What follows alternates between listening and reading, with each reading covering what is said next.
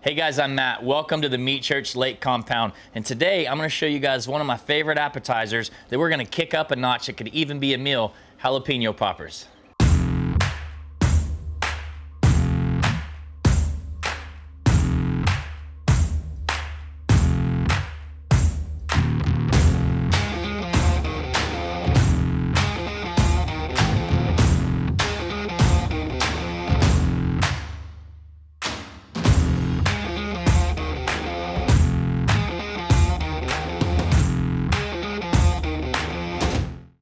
First thing we're gonna do is we're going to prepare our jalapenos. So we've got a bunch of fresh jalapenos here.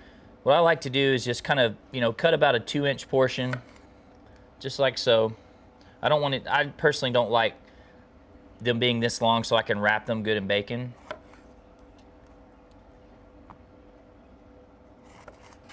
About that big is perfect for me. You can use some sort of tool to core them out. This is something that I bought at First Monday here in Canton. And this is also a little preference thing. I'm gonna go down here and kind of cut these veins out, seeds, and just core them out. The heat in a jalapeno really comes from these veins. So if you want them to be more hot, don't cut as much out. If you want to not be so hot, take a lot out. Next, we're just gonna cut each one of them in half like this.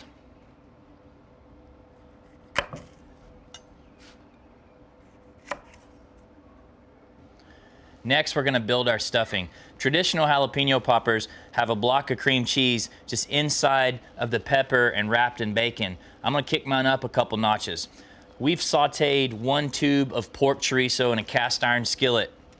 We're gonna add the block of cream cheese to that, and then we're gonna add our honey hog rub to taste. I'm gonna put quite a bit in here. We're gonna mix it thoroughly, and we're gonna add it to the boats and then wrap them in bacon. I've taken this cream cheese and let it set out for a little bit to try to soften, and to make this easy, I'm just gonna mix it right in the skillet here. And we're gonna add a bunch of our honey hog to taste. You've got other options. You could use our honey pecan rub, you could use our honey bacon rub, or your favorite barbecue rub. Kind of do it to taste and mix it up real thoroughly.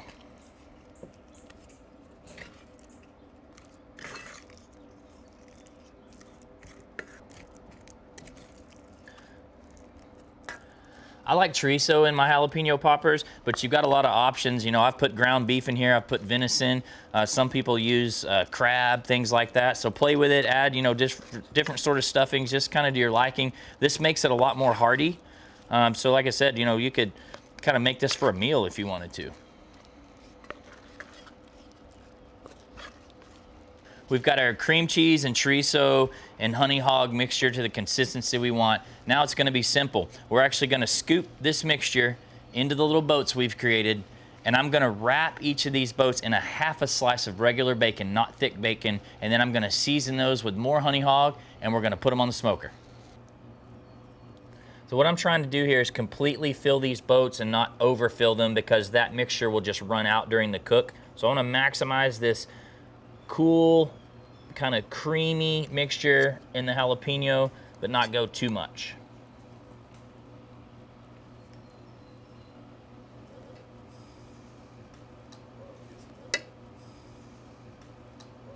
Finally, we're gonna wrap these boats we've created in a half a slice of regular bacon, and we're gonna add more honey hog seasoning on the top.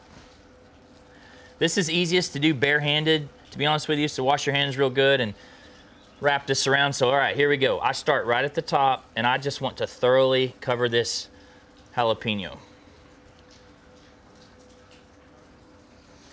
And now you can really see why I cut these jalapenos down to not their full size. I want to make sure that the bacon covers the entire boat.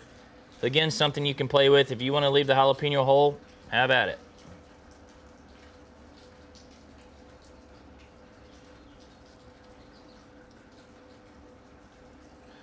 Just like that, total coverage.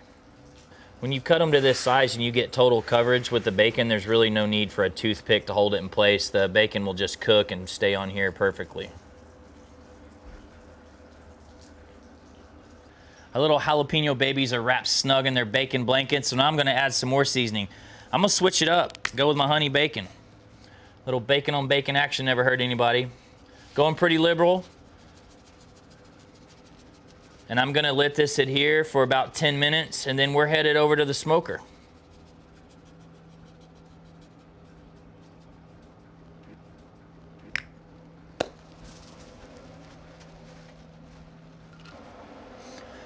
We put our jalapeno poppers on a rack here. This will make it easier to go in and out of the smoker one time instead of opening it up and having to put in 50 different pieces or so.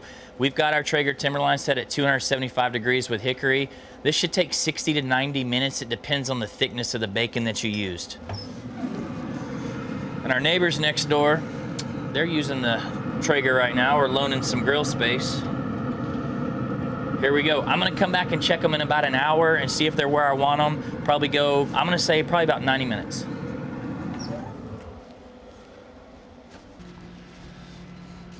Woo, look at those.